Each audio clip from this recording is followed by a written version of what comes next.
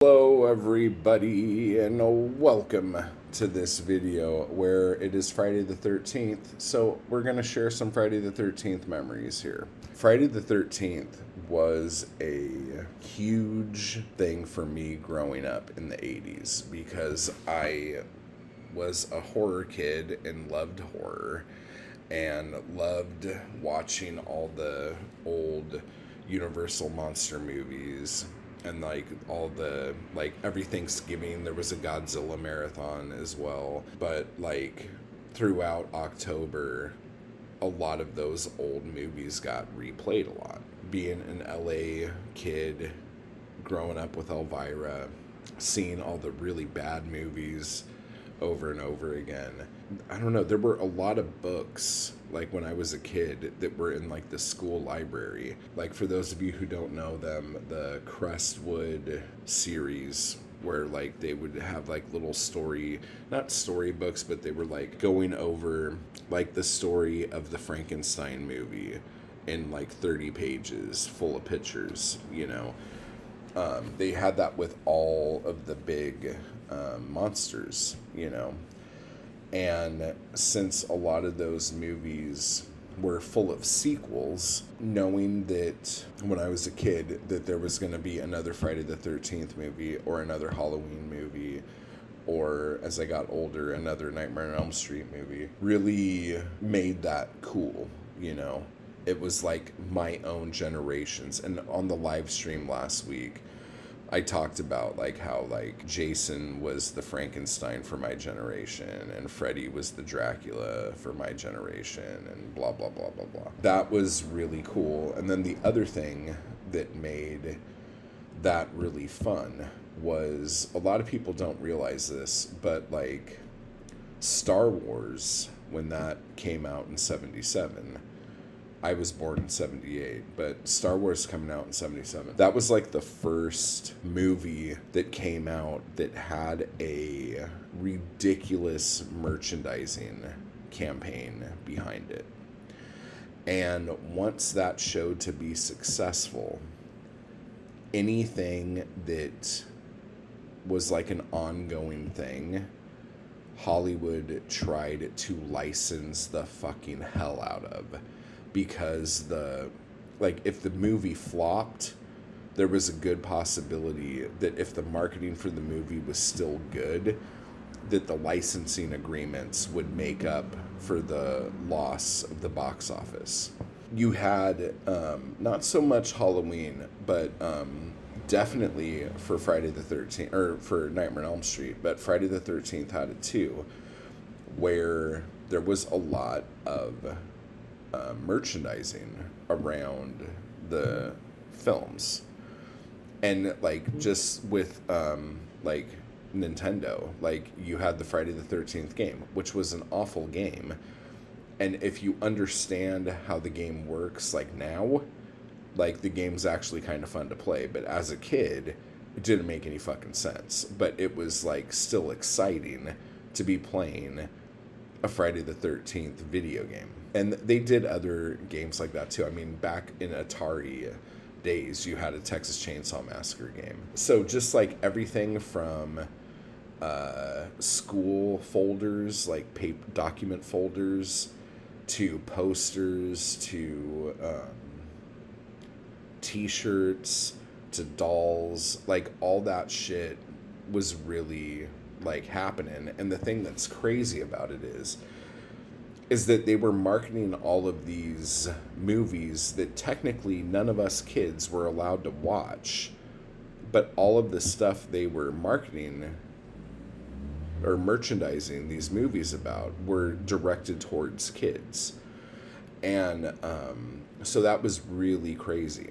But I mean, going to the video store and seeing all the different VHS covers of all these in the horror section, it was something taboo. You knew you shouldn't be doing it. And if you could convince your parents to let you rent one of these movies, it was a rite of passage.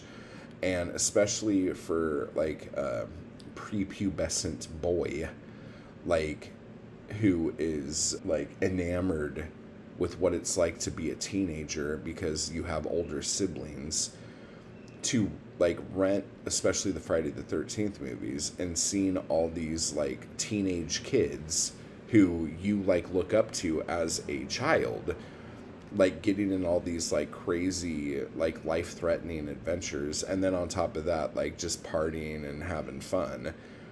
It was cathartic and a big fucking deal. The other thing that was really tricky too was that a lot of video stores didn't have all the movies, so you would like be at a video store that had like part 1 and part 3, but like you needed to find another video store that had part 2, kind of thing, to be able to watch all of these in order. And because I've always been a nerd like that, like everything has to be in order. But I remember for the longest time, this video store that we were going to only had part 7. And the merchandising marketing machine behind part 8, Jason Takes Manhattan, was like a big deal. And I ended up with a lot of, like, I had like folders and pencils and all sorts of like just really hokey shit, posters and all sorts of stuff.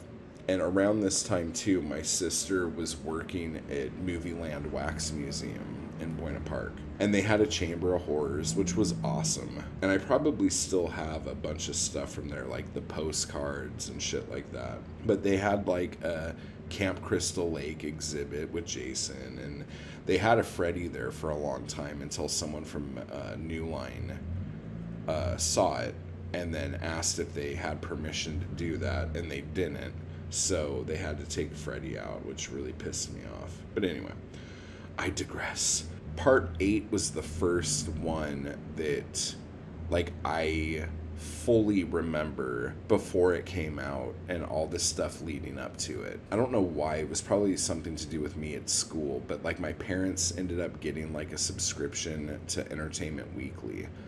And I remember around that same time, I could be off by a year or two, but like there were ads for Halloween 4, The Return of Michael Myers and all that stuff. And whenever there was like a big horror franchise movie, they would have like full page ads, and I would rip those out and hang those up on my walls. But when Jason Takes Manhattan was coming out, it was a really big deal. Probably not for anyone but me, but like I couldn't see it in the theater, you know, the whole thing. So by the time, because there was a little bit of a lull, because I think a movie came out every year up until that movie, and then Paramount let go of the license for it and New Line picked it up. And that's when Jason Goes to Hell, part 9, if you are still doing chronologically, came out. And I was 16. I had a car, and it was a 1966 Pontiac Catalina. And I could put probably 8 people in my trunk and probably 10 people in the back seat and front seat. It was so fucking big.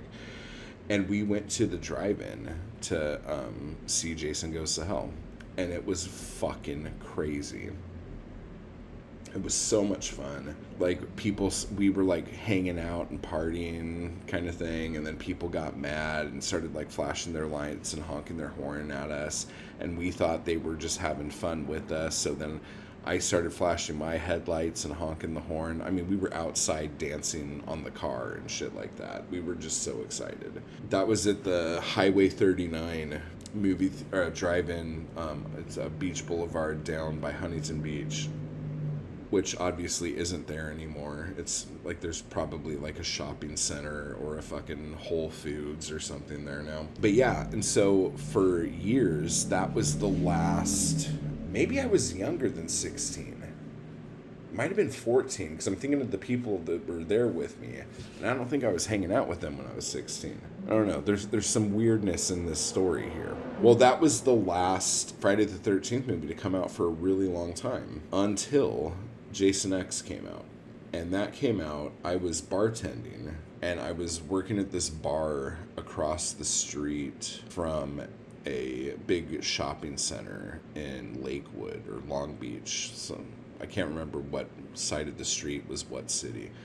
But there was a Barnes & Noble there and a big AMC movie theater, or Edwards movie theater. I would go to the Barnes & Noble all the time and either buy CDs to listen to at the bar or whatever. And I would always check the magazine section. And in the magazine section, I remember seeing that there was talks about Jason in space. And I was like, what the fuck? So I was going, and that was like kind of like the talk of the town for like a year. So like Fangoria, Rue Morgue, there was another magazine called like Cinema something. And every month or so, like someone would have some cover story on this movie until the movie finally fucking came out. And I remember I was working earlier in the day, and I went on opening day to see it. And then I went the next day, and I went the next day. Because I'm like, I don't know how many more Jason films they're ever going to make, and I want to fucking experience this in the movie theater as often as possible until it's not here anymore, because, like, I don't know if I'm ever going to see another one. When Freddy vs. Jason came out, I was living in Costa Mesa, and this was before I was married to my first wife, but we were living together, and I took my stepson, who was way too young to see it probably. But I was like, you know what? I was like young as shit when I was like all into this stuff, so fuck it, whatever. And so I took him to see that, and that was like kind of like a dream come true, because like ever since I was a kid, I would like draw like, okay, so Chucky's gonna fight Pinhead, and Michael Myers is gonna fight Leatherface, and then Freddy's gonna fight Jason. Like, this was always a thing. And because I loved wrestling as a kid, there was that. And then just like growing up knowing, oh, Frankenstein meets Wolfman, Godzilla versus fill in the blank, you know, like this whole idea of movie monsters colliding was something that was a big deal. And if you remember the end of Jason Goes to Hell, like they kind of telegraphed that. It's been something with me like my whole life, you know. I just really dug it. And back to Jason X, I'm always kind of bummed out that they never did any movies before, like, because when we first see Jason, he's like in some like jail basically, and that would have been great to have any kind of movies about that. And then what happens after Jason X, that would be great. There were a lot of books written, I think 4, that either take place before or after the events of Jason X. And I got one of them, and I don't know who the fuck they got to write this book, but it was so painful to read. It was just fucking written so fucking drab. It was like written for page count for sure.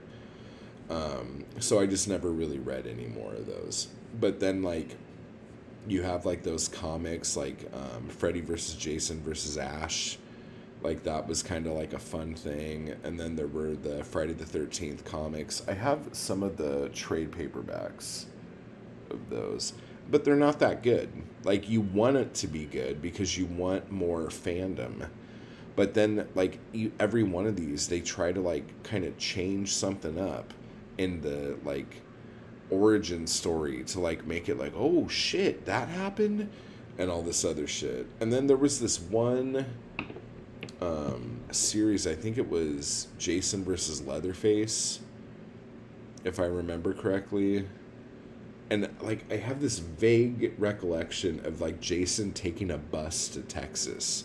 It was the stupidest fucking thing I've ever, like, I don't know. I don't remember. If you guys know what I'm talking about, leave it down below. But anyway, so Friday the 13th, it's a lot of fun. I miss it. A bunch of my friends worked on this documentary years ago called His Name Was Jason, which is a pretty good documentary. And then again, books I would recommend if you don't want to pay for Crystal Lake Memories, which is a great book. It's very like everything you could possibly imagine. If you don't want to get that, there's a smaller book called Making Friday the 13th that is just about basically the first movie and a little bit extra, but that's also a really good book. if you're interested in any of this shit. But yeah, so that is my Friday the 13th memories. What are yours? What was the first one you saw? What was your experience with them? What was the first one? How old were you? And if you haven't watched any yet, what the fuck are you doing listening to me? Stop this and go watch the first one. I would say watch at least the first 4. I don't know, motherfuckers got shit to do, so I'm not going to force it on you. All right, but anyway, so I hope you enjoyed this little trip down memory lane, and I will talk to you all later. I just want to give a quick thanks to those people who make these videos possible. Anarchy Crew and my followers on Patreon. I appreciate the hell out of you guys. Thank you so much for keeping me going to keep this content possible. You guys are awesome. And if you'd like to join the crew or the Anarchy Crew, just hit the join button beneath this video. And if you'd like to become a member of my Patreon, you can run over to the link down below to do that as well. Thank you.